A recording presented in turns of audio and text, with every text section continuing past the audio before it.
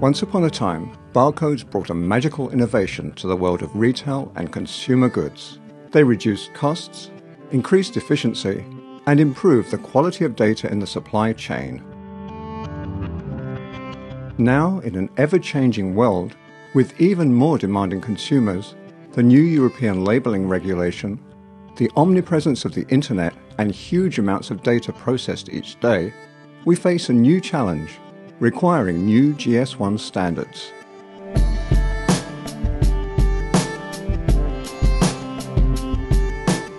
Buying a grocery product in the supermarket is pretty straightforward. We check the packaging and decide to buy it or not. In the future, some of us will do our grocery shopping online. But how accurately can consumers consult the product information online? Packaging information is often not available online, not updated, or it is unclear whether the information comes from a trustworthy source. This was already a hot topic with suppliers 3 years ago. C'est clair que le consommateur est à la recherche d'informations. Ik denk wel dat de informatie die we naar onze consumenten gaan moeten geven via mobiele handel zal gebeuren. Waarbij de consument door barcodelezing enorm veel informatie gaat krijgen.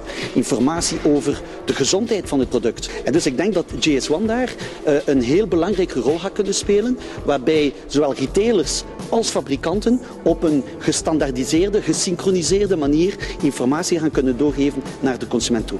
Du rôle de GS1. GS1 est pour nous quelqu'un qui nous aide à construire cette standardisation.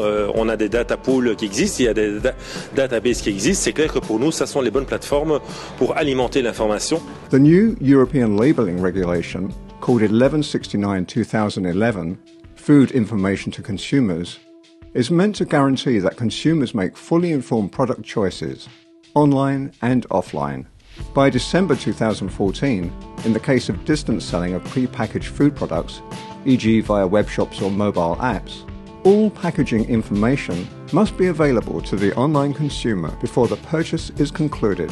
Accuracy of the data is the joint responsibility of the food business operator and the online seller. This affects most of the information on the package, such as the brand name, marketing messages, expiration dates, but also ingredients, allergens, nutritional information, etc. This leads us to face a new challenge. How can food business operators and online sellers efficiently exchange this information?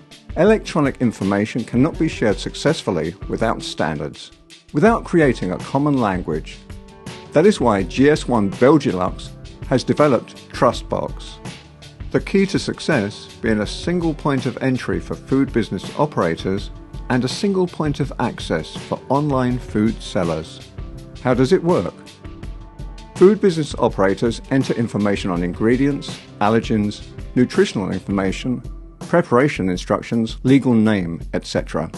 Thanks to the principle of a single point of entry and access, food business operators can be sure that the information on their products is always available, correct and identical on all web shops and mobile apps. And the good news is that trustbox is available to all food business operators.